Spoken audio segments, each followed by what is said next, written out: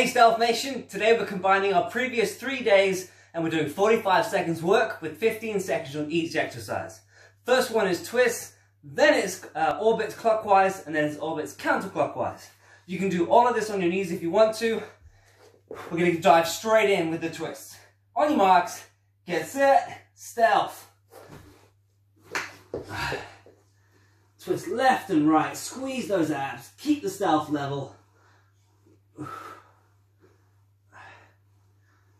Feet hip width apart. We're moving to orbits right now. Let's go, clockwise. Remember, you can do small circles and large circles. Mix it up, keep it fun. Either way, you're going to get a great workout. Okay, other way around now.